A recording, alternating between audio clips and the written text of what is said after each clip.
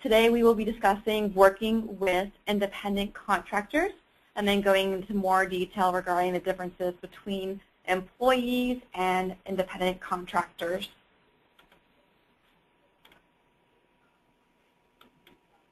My name is Lauren Wallen and I am the HR advisor here with CoAdvantage. I've also included my contact information in case you do have any additional questions. And you can reach out to me directly or reach out to your HR consultant or the HR service center, the HR team. In this presentation, we will discuss the Fair Labor Standards Act, or the FLSA. We'll go into more information regarding independent contractor versus an employee and the differences between them. We'll also discuss the IRS's 3 characteristics in regards to an IC and an employee, the different required forms depending on whether the worker is an independent contractor or an employee, and then the different consequences of misclassification. First, we'll discuss housekeeping and just general usage in the webinar. On the right-hand side of your screen, you will see the toolbar, and you can ask questions in that section as well, and we'll follow up regarding your questions towards the end of the webinar.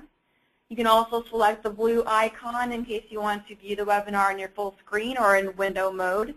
And then the bottom icon you can use to show or hide your control panel. So let's go into more detail regarding the FLSA and the general level. The law itself was established in 1938 by the Department of Labor, specifically the Wage and Hour Division. A summary of the FLSA: it establishes the minimum wage on the federal level, of course, and there might be some state minimum wage laws as well. And in those cases specifically where an employee is subject to both state and federal minimum wage laws, the employee would be entitled to the higher minimum wage, of course. It also established overtime pay, which covers non-exempt employees who must receive overtime pay for any hours worked over 40 per work week.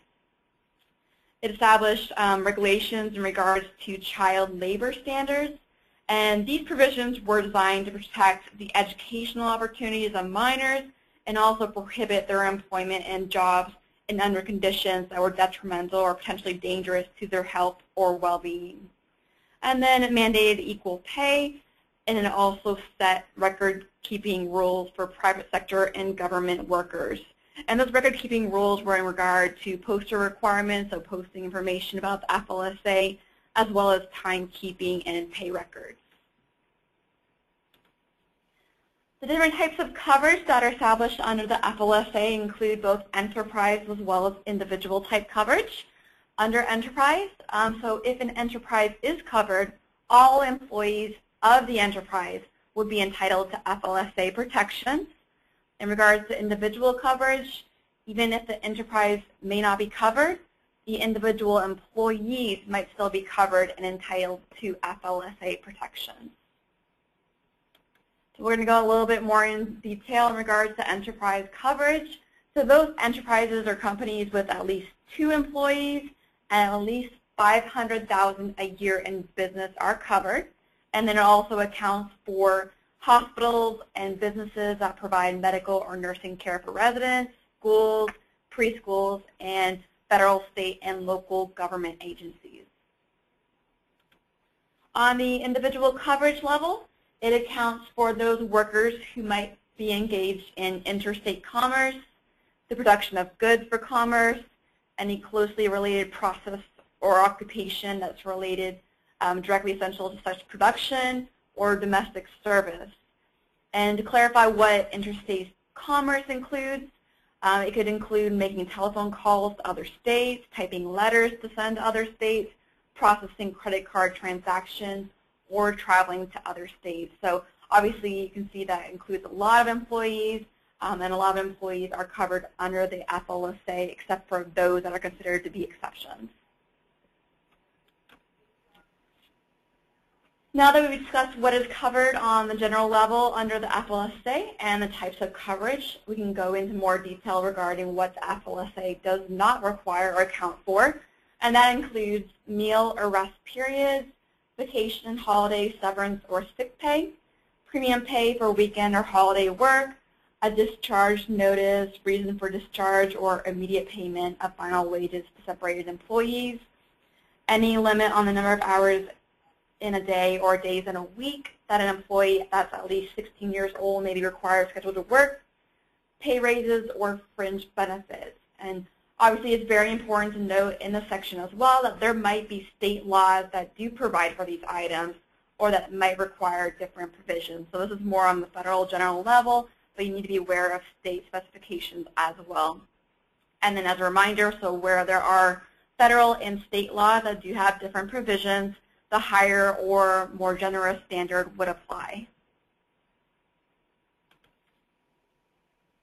In case you do need some additional information or you do have some additional questions about how to comply with the FLSA, you can feel free to reach out to CoAdvantage directly, or you can follow up with the Department of Labor. They do provide some generous and helpful compliance assistance materials, including information regarding the law and regulations themselves, interpretive guidance of the law and regulations, the poster, a handy reference guide, fact sheets, information for new businesses, and of course just general information on the Department of Labor homepage.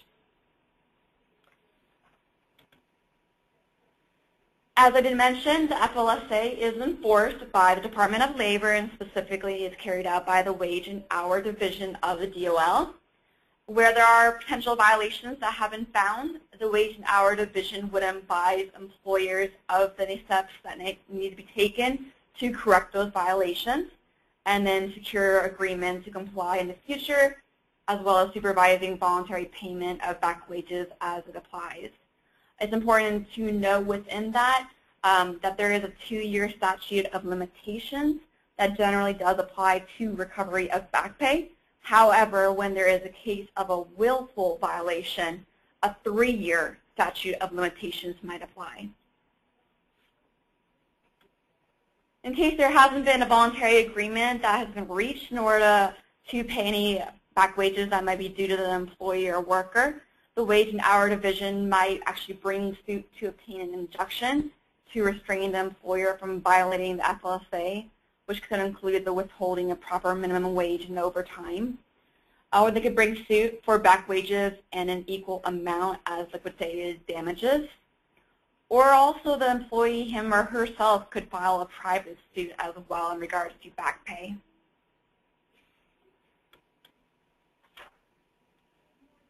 Some of the penalties that are listed per the Department of Labor do include the employers who willfully violate the act might be prosecuted criminally and fined an amount up to $11,000.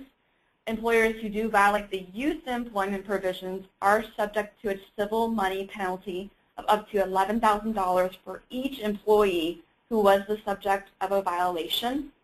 And then those employers who willfully or repeatedly violate the minimum wage or overtime pay requirements are subject to a civil money penalty of up to $1,100 for each such violation. So it's very important to note that the different penalties and fines that are and have been seen by the DOL, because FLSA lawsuits are on the rise and have become more frequent. In additional information, there is a wage and hour specific website that goes into more information. You can also call their toll-free number and helpline if you have any questions. The Department of Labor also has a very helpful interactive advisor system. It's just Department of Labor, DOL.gov, e-laws, which has more information, or you can also call or visit your local Wage and Hour Division office.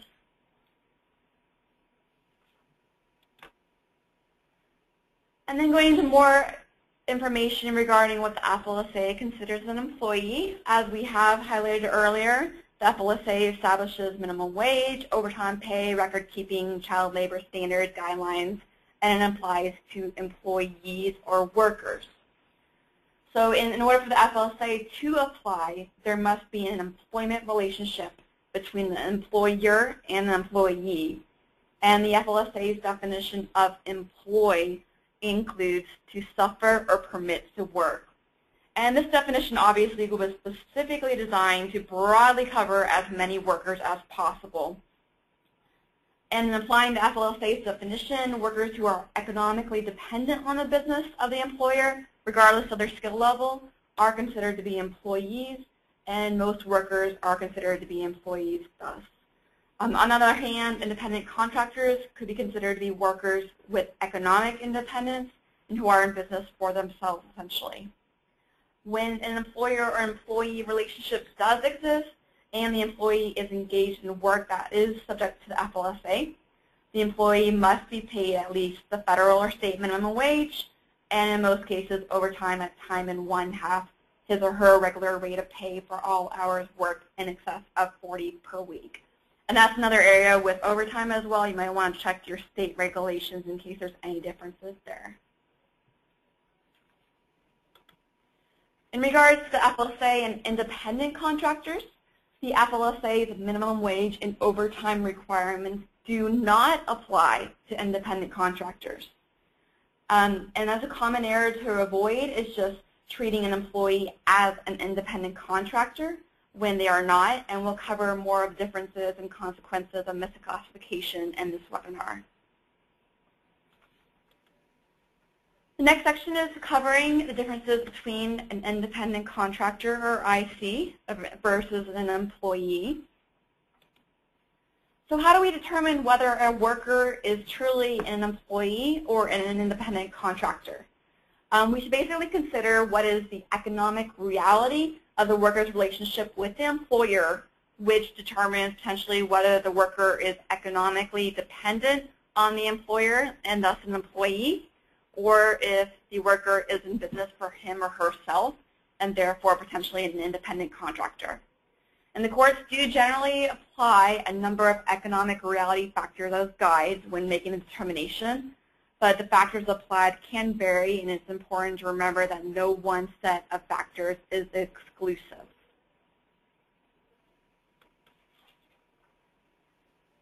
Next, we'll cover some significant factors to consider when you're making a determination between an independent contractor or employee status. The first one is the extent to which the worker's services are an integral part of the employer's business. So does the worker play an integral role in the business by performing a primary type of work that the employer performs for his or her customers or clients? Is that person an essential employee of the job? Also to consider is the permanency of the relationship or the duration of the employment. So how long has the worker worked for the same company? Is it more project-based, long-term? Another factor would be the amount of the worker's investment in facilities and equipment. So is the worker reimbursed for any purchases or materials, supplies, etc., or does the worker use his or her own tools or equipment for the job? Next one is the nature and degree of control by the company. So who decides on what hours are to be worked? Who is responsible for quality control? Does the worker work for any other companies while being employed by the company? And who sets the pay rate for the worker? The worker's opportunities for profit and loss. Did the worker make any investments such as insurance or bonding? Can the worker earn a profit by performing the job more efficiently or exercising managerial skill, or potentially suffer a loss of capital investment? The next bullet point, the worker's skill and initiative. So does the worker perform routine tasks that require little training, or does the worker advertise independently? Does the worker have a separate business website, for example? Specialized knowledge, training, or experience, and then also whether or not they exercise independent judgment. So as a reminder, no single economic realities factor determines whether a worker is an employee or an independent contractor. And one thing to keep in mind over the next few months and year as well is that the courts may consider additional factors that shed light on whether a worker is an employee or independent contractor. The factors should not be implied essentially as a checklist, so you shouldn't be going through and checking each of these bullet points. But what does matter is whether the totality of the circumstances indicate that the worker is an employee or independent contractor. So next we're going to kind of discover and discuss these economic reality factors based on the Department of Labor information in more detail. And the first one, as we mentioned, was that the work is integral to the business. So work is integral to the employer's business if it is a part of the production process or it's a service that the employee is in business to provide. If the work is performed as integral to the employer's business or the work is essential to the business, and the worker is more likely economically dependent on the employer. The next one to consider is the managerial skill for profit or loss, as we mentioned. And this factor should focus on the worker's managerial skill and whether the skill would affect the worker's profit and loss. And the issue is not whether the worker possesses the skills, but whether the skills are managerial at that level and suggest that the worker is operating as an independent business. Managerial skills that suggest independent contractor status also include the ability to make independent business decisions, such as those that decide business investments or potentially hire helpers as needed. Deciding to work more jobs or longer hours would not be considered such a business decision, but when you do analyze this factor, it's also important to consider whether the worker faces a possible loss as a result of these independent business decisions. For relative investment, the worker must make some type of investment and undertake some risk for a loss to indicate that he or she is in an independent business. Solely purchasing tools to perform a particular job is not sufficient investment to indicate an independent business, and the worker's investment must also compare favorably with the employer's investment to suggest the worker is an independent contractor.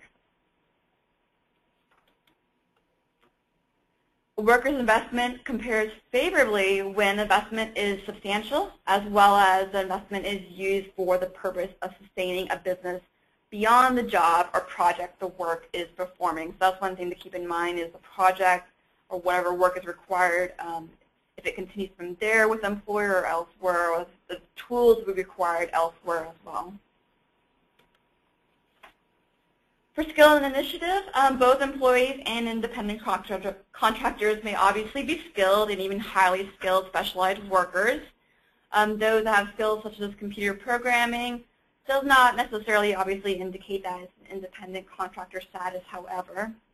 But to suggest that the worker is an independent contractor, the skills should demonstrate that the worker exercises independent business judgment or initiative.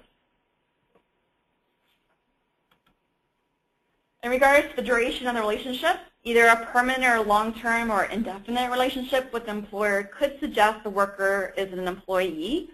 However, the absence of a permanent, long-term, or indefinite relationship does not automatically indicate that the worker is an independent contractor.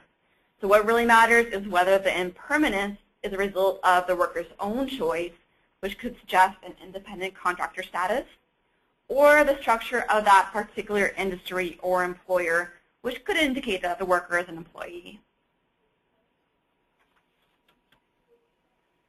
In regards to control, an independent contractor could typically work relatively free from control from an employer or anyone else for that matter, including the employer's clients.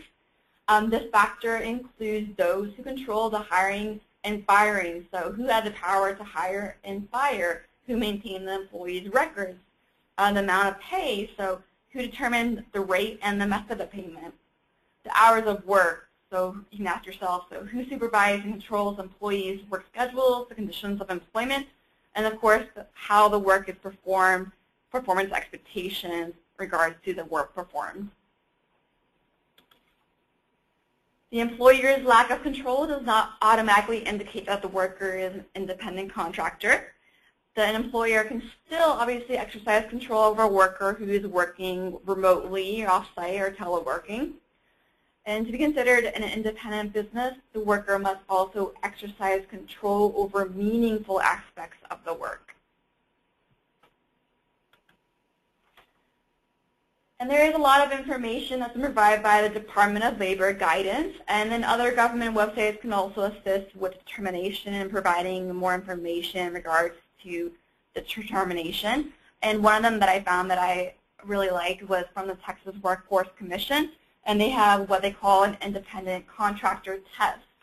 So I've included some of the bullet points here, and we'll go into more information regarding them as well to provide you additional guidance. The first one is instructions. So an employee would potentially receive instructions about when, where, and how the work is to be performed, where the IC does the job his or her own way with few, if any, instructions as to the detail or method of the work. In regard to training, employees are often trained by a more experienced employee or are required to attend meetings, training courses, whereas an IC uses his or her own methods and thus does not receive training from the purchaser of those services. Integration, services of an employee are usually merged into the firm's overall operation, and the company's success depends on those employees' services. Whereas an IC, their services are usually separate from the client's business and are not integrated or merged into it. Services are rendered personally. An employee's services must be rendered personally. They do not hire their own substitutes or delegate work to them. A true IC is able to assign another to do the job in his or her place and need not perform the services personally. The next bullet point, hiring, supervising, and paying helpers. An employee may act as a foreman for the employer, for example, but if so, the helpers are paid with the employer's funds. However, the IC can select, hire, pay, and supervise any helpers that are used and are responsible for the results of the helper's labor. Continuing relationship, an employee often continues to work for the same employer month after month, year after year, depending on whether it's at-will employment as well. An IC is usually hired to do one job of limited or indefinite duration and has no expectation of continuing work unless additional projects or work are required. Set hours of work, an employee may work on call or during hours and days as set by the employer. And an IC is the master for the most part of his or her own time and can work the days and hours he or she requires and chooses as necessary for the project.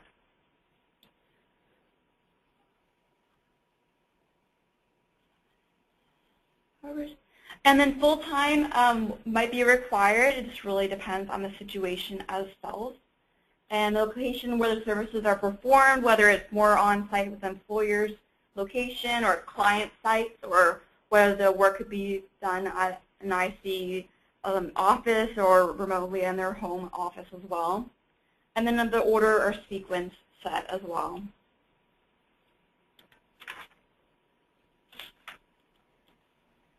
So the oral or written reports, an employee may be required to submit regular oral or written reports about the work as it's in progress, whereas an IC is usually not required to submit regular oral or written reports about the work in progress unless it's required.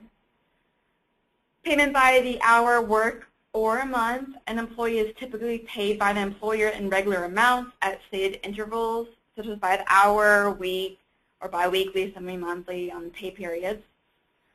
An IC would normally be paid by the job, either a negotiated flat rate or upon submission of a bid. The payment of business and travel expense. So an employee's business and travel expenses are generally either paid directly or reimbursed by the employer.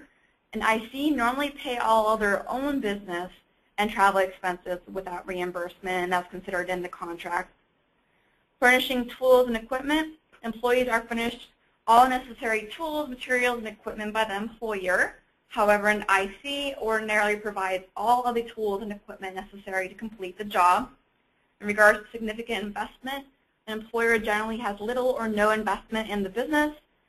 An employee is economically dependent on the employer, but true ICs usually have a substantial financial investment in their own independent business. Realizing profit or loss, an employee does not ordinarily realize a profit or loss in the business. Rather, the employee would be paid for services rendered. And an IC can either realize a profit or suffer a loss depending on the management of their own expenses and revenues. Working for more than one firm at a time, an employee ordinarily works for one employer at a time and may be prohibited from joining a competitor, especially if there's a conflict of interest. An IC often works for more than one client or firm at the same time and is not subject to a non-competition rule.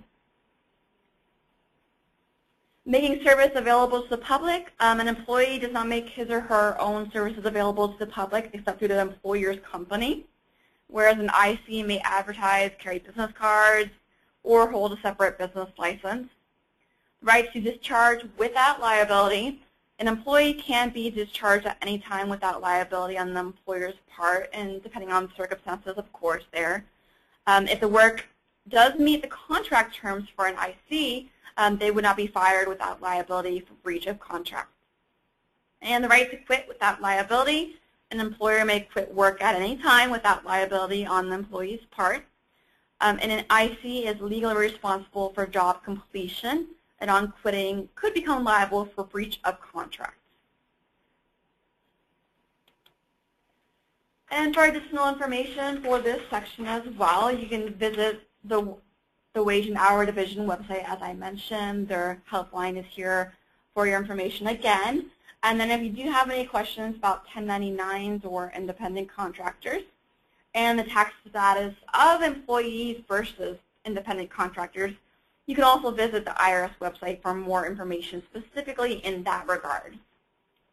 And next we'll kind of go into more information about what the IRS considers 3 characteristics to consider when making a determination about whether an employee or worker is an employee or independent contractor. So the first one that they consider is behavioral control. So that covers the facts that show whether the business has the right to direct or control how the work is done through instructions, training, or other means. So if you do receive extensive instructions on how the work is to be done, this could suggest that you are an employee. However, if you receive less extensive instructions about what should be done, but not how it should be done, you might be an independent contractor. So for instance, instructions about time and place may be less important than directions on how the work is performed. And if the business does provide you with training about required procedures and methods, this indicates that the business wants the work done in a certain specific way, and this suggests that you might be an employee. But if the instructions can cover a wide range of topics, for example, so it could cover how, when, or where to do the work, what tools or equipment to use, what assistance to hire to help with the work, and where to purchase any necessary supplies and services. The next one is financial control, and that covers facts that show whether the business has the right to direct or control the financial and business aspects of the worker's job. First bullet point, significant investment. So if you have a significant investment in your work, you may be an independent contractor. And while there is no, for example, a precise dollar test, the investment must have substance. However, significant investment is not necessary to be an independent contractor. So for example, if you already have tools and equipment available to you and you don't need additional ones to purchase for this project. And going into that, next is expenses. So if you are not reimbursed for some or all business expenses, then you might be an independent contractor, especially if you're reimbursed business expenses that are high. The opportunity for profit or loss, if you can realize a profit or incur a loss, as we've mentioned, this suggests that you are in business for yourself and you might be an independent contractor. So if you have the right to control or direct not only what is done, but also how it is to be done, then your workers are most likely to be considered to be employees. If you can direct or control only the result of the work that is done or completed, and not the means and methods of accomplishing the result, then your workers could be considered to be independent contractors. Number 3, the type of relationship. This factor relates to how the workers and the business owners perceive the relationship. So in regards to employee benefits, if you receive benefits such as insurance, pension, paid leave, this could be an indication that you might be an employee. And if you don't receive benefits, however, you could be either an employee or an independent contractor, depending on the situation. For written contracts, those might show what both you and the company intend, of course.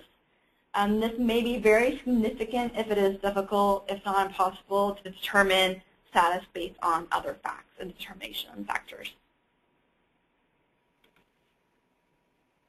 So some general guidance from the IRS. It's very important to note that both employers and workers can actually follow up with the IRS themselves to make a determination on whether a specific individual is an independent contractor or an employee.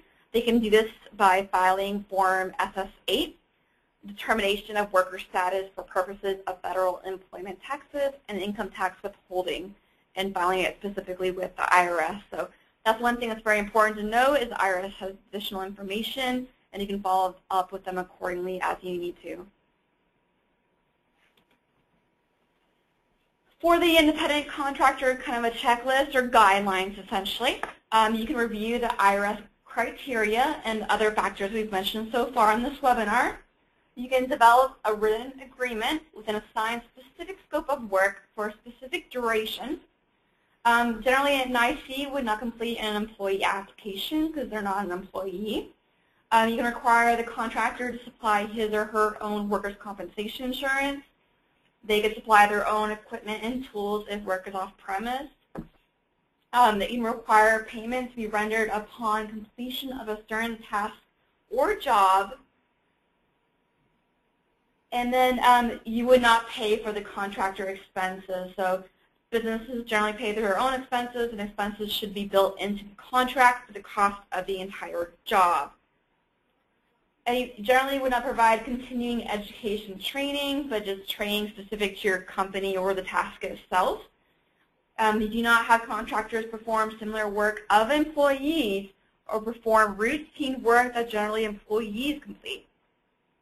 The contractor work should not be close to the core business operations and therefore considered employee type or related work. And I would definitely require documentation that demonstrates an independent contractor relationship. And that could be either a copy of a business professional license, copy of the insurance certificate, copies of the independent contractor's advertising, or the business card, stationery, things of that nature, just to confirm that relationship. Next, we're going to go ahead and test your knowledge and see if you recall what we recently mentioned in regards to the IRS guidelines. They consider the 3 characteristics that should be considered to determine the relationship between businesses and workers to be including behavioral control, financial control, and what was the 3rd characteristic. The answers are A, skill and initiative, B, managerial skill for profit or loss, C, the type of relationship, and D, relative investment. And we'll provide you with a few minutes to answer this question.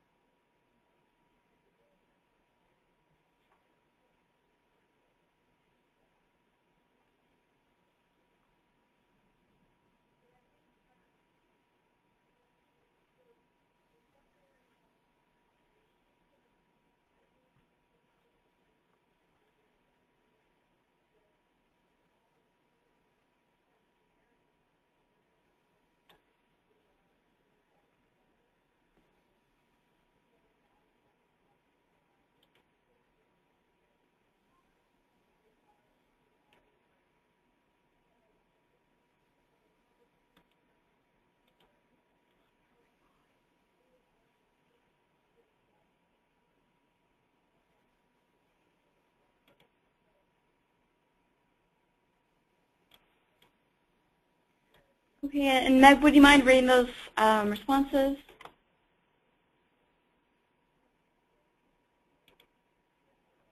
Sure. Hey guys, it looks like 55% answered type of relationship, and 18% each answered skill and initiative and managerial skill for profit and loss, and then 9% for relative investment. Okay.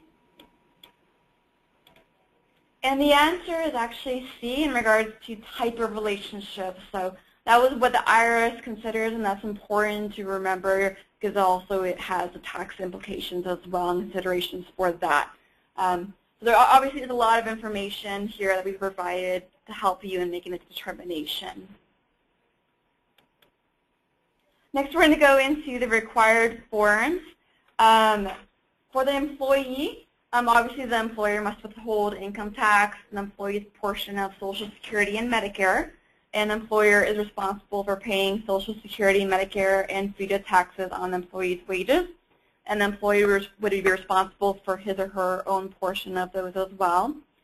The employer would provide the employee with a W-2 form, the wage and tax statement, which shows the amount of taxes withheld from the employer's pay. And then they would also be required to complete the W-4, the federal tax form, and any applicable state tax forms. And upon employment, they would also complete Form I-9.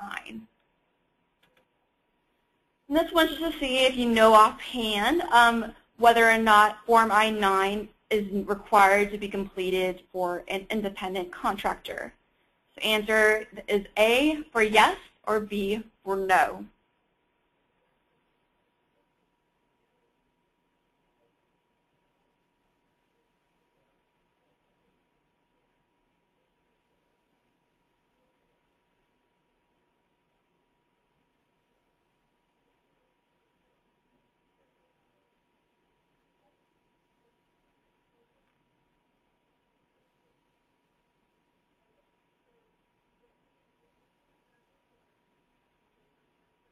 All right, we have 71% no and 29% yes. Okay, and that sounds pretty good. This is one area that's a little bit gray if you aren't familiar with IC, so I definitely understand why there's a little bit of variation.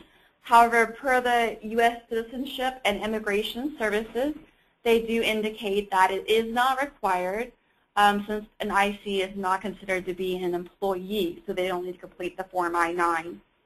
However, it's important to note that you do need to verify, of course, that they are authorized to work in the U.S. as well. So for the IC forms that do need to be completed, the business itself might be required to give the independent contractor Form 1099, miscellaneous income, to report what is paid to the independent contractor. And then the IC is responsible for paying his or her own income tax and self-employment tax. The business does not withhold taxes from the independent contractor's pay, but the IC may need to make estimated tax payments during the year to cover his or her own tax liabilities. The IC may deduct business expenses on Schedule C of his or her income tax return, and then they might need to complete Form W-9, which is the request for taxpayer identification number and certification. And then as we've mentioned, they do not need to complete Form I-9. For those of you that might be interested in international independent contractors, it is very important to review every country's requirement in regards to the following: the income tax reporting. So while few other countries have reporting requirements like the U.S., such as the 1099 form, these requirements do need to be reviewed for every location. Even where no such reporting requirement might exist, many countries charge an income tax or even a service fee to be withheld by the employer and paid to the country in which the work is performed. For the establishment of a local presence by the employer, some countries will not allow contractors to work for employers that don't have a local presence in that country. If this requirement is not followed, employers will have engaged employees, not contractors, and they may have set up business without proper filings and permits that are required. Is the registration as a sole proprietor? Some countries do require self-employed individuals to register as a sole proprietor. While this burden is normally placed, obviously, on the contractor, practices should be put in place to be aware of these requirements and require proof of registration from the contractor. And then lastly, the contractor versus employee requirements. So as in the U.S., most countries do have requirements related to self-employed independent contractors. And while these requirements might vary from country to country, some general criteria include the following. So who has control over how the work is performed?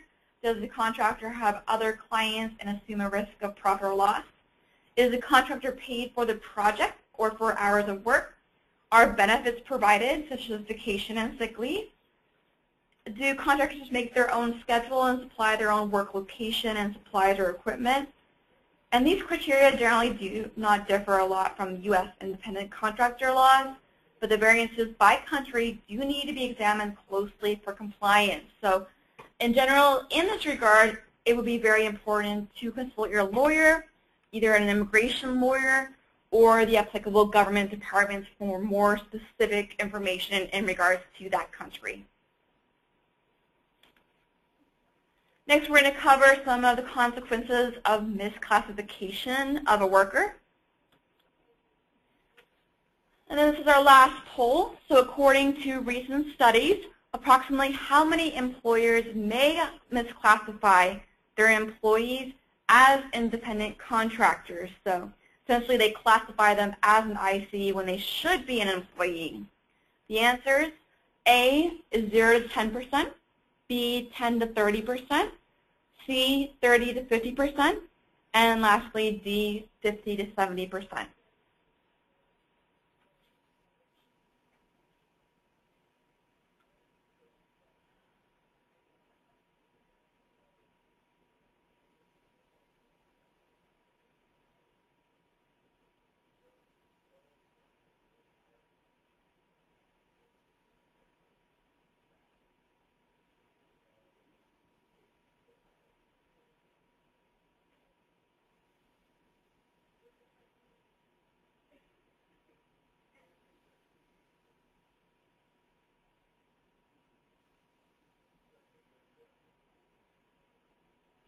Okay, for this one, 56% of you said 10 to 30%, and 39% said 30 to 50%.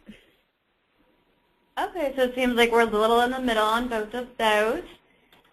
And studies do suggest that B, 10 to 30% of employers may misclassify their employees as independent contractors. And that's very important because that's a considerable amount of employers, if you imagine that, and a lot of penalties and other issues that would arise from that number as well. So a common problem does arise when employers do misclassify their workers who are employees under the law as independent contractors, and we'll discuss this in more detail on the following slides. So some of the consequences of misclassification: obviously there are tax consequences, as we've discussed with the IRS as well. Employers are required to withhold income taxes on the basis of information that the employees provide on IRS Form W-4 or any state tax forms to their specific state governments. If an employer fails to withhold those income taxes on behalf of a worker improperly classified as an IC, and the individual has failed to pay the taxes, the employer may be liable for federal and state taxes that were required to be withheld but were not. In addition, independent contractors are not eligible to receive tax-free benefits from the company. So if the company chooses to offer health care benefits to an IC, the contractor must pay income taxes on the value of the benefit. If the company includes an independent contractor in its defined benefit pension plan, it could also risk losing the tax-exempt status of that plan. Another consequence is the employee benefit obligations.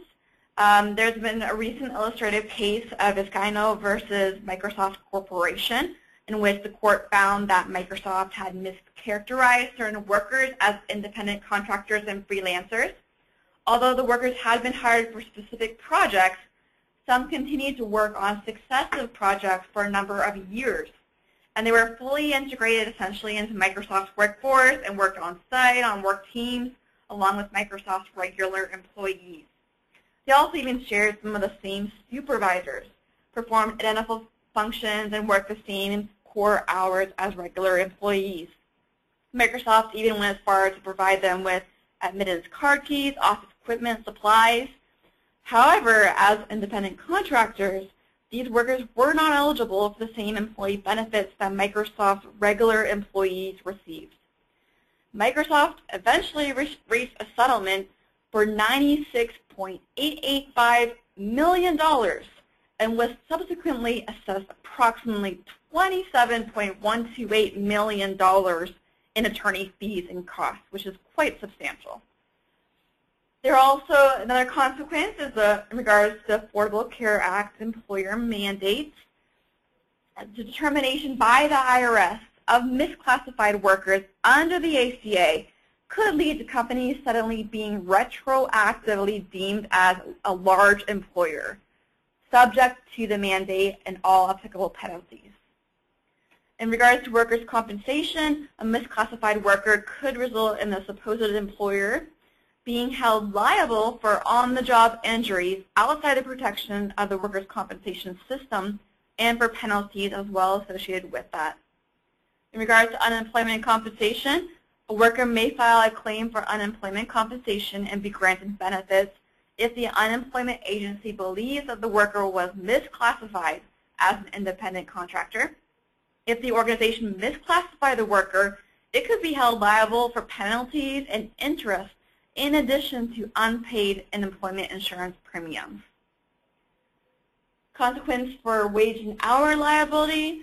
The widespread use of independent contractors does invite, obviously, the scrutiny of plaintiff attorneys who may be eager to bring a class or even a collective action suit for unpaid overtime or minimum wage violations under the FLSA or state wage and hour laws.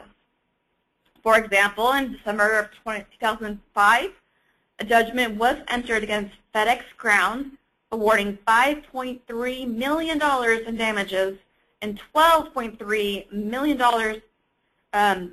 in attorney fees as a result of a misclassification of employees as independent contractors. And then lastly, in regards to vicarious liability, an employer may incur liability for wrongful acts of a worker that is mistakenly classified as an independent contractor. These are all areas that you want to be really concerned with and be aware of as well. Some additional consequences. The workers classified as independent contractors may be wrongfully denied access to important benefits and protections, including minimum wage and overtime, as we mentioned, workers' compensation, as we mentioned, as well as family and medical leave, potentially. Misclassified employees may still be eligible for unemployment insurance, but misclassification does complicate their ability to collect those benefits.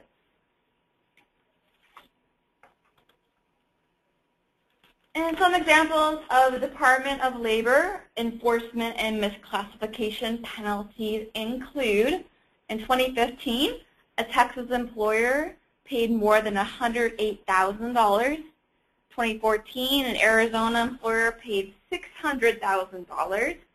2013, the Department of Labor recovered more than $1 million from a Kentucky employer. 2013, a federal judge ordered a Pennsylvania employer to pay $1.3 million. And in 2012, a Minnesota employer paid $500,000. So as you can see, these are not small amounts. These are substantial penalties, and there have been more recent cases of these higher penalty levels as well. So we definitely need to be aware of that and make sure we're classifying workers correctly. So where do you go from here? Obviously, if you do have additional questions, you can reach out to the websites and departments I mentioned. You can call your HR consultant or the HR Service Center. The HR Service Center's email is hrteam@coadvantage.com, and the phone number is listed below as well. We will have additional webinars and more information from blogs and tools to provide to you for additional assistance. You can also stay up to date. We do have a CoAdvantage blog that's listed online. It's coadvantage.com/blog, which has a lot of relevant, important information that's uploaded there periodically as well for your reference. And next, we're going to go ahead into the question and answer section of the webinar. So if you do have any additional questions, feel free to let us know, and we'll follow up accordingly in the next, looks like about 12 minutes left in your time. And then also, if you do have any additional questions after this webinar has been completed, please feel free to reach out to us directly, either your HR consultant, myself, the HR team, the Service Center, if you do have additional questions or information necessary.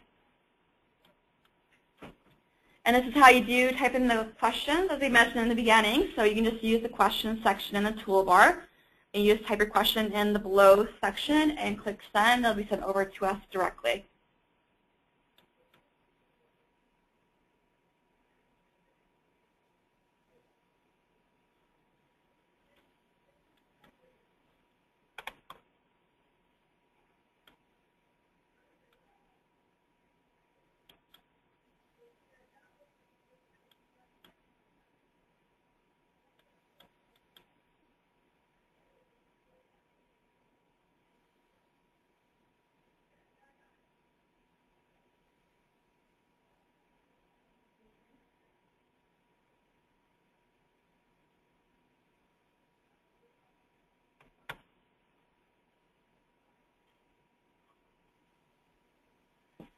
Okay, we do have a question in regards to the independent contractor not having to fill out an I-9. So it would still be very imperative for the employer to verify that the IC can work in the U.S. Although they don't have to complete the actual I-9 form, you do need to verify that they can work in the U.S. Otherwise, you would need to follow up with your immigration lawyer or the applicable country government for more information to make sure you're following by that country's guidelines as well and the laws there.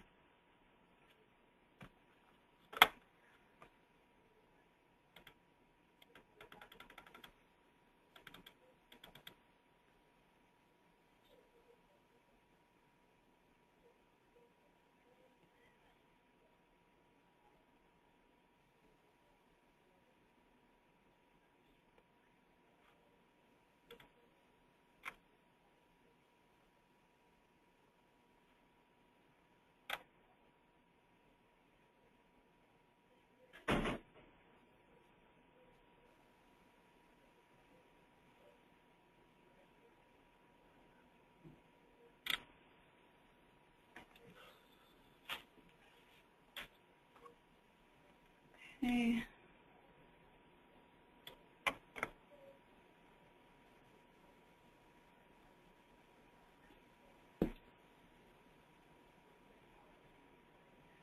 And there's another question in regards to project-based but independent contractors that are paid by the hours, and that they sign a contract indicating the duration of the project, the hourly rate that they have agreed to.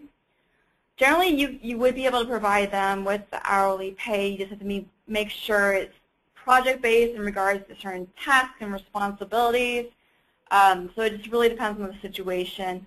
But it just needs to make sure that it's different from how the employees are paid or the work that they're working on.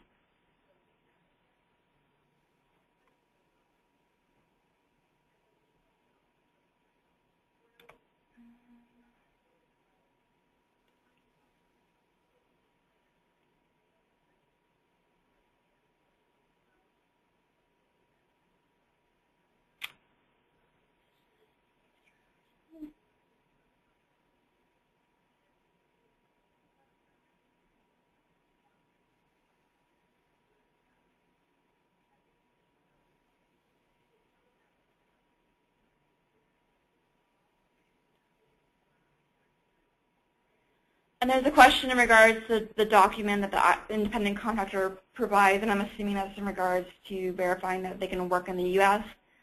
You wouldn't be required to provide to make a copy of that document, but it might be beneficial just to make a copy of it and to keep it in records along with any other contracts or any other documents that you have there, just so you can validate and verify that if it's needed going forward, but it's not directly required. Such as an I-9, it really depends on the policy of whether you keep all of the picture documents with I-9. If you do it for one employee, you should do it for all. So it's similar to that. Okay. Are there any other additional questions that are coming through?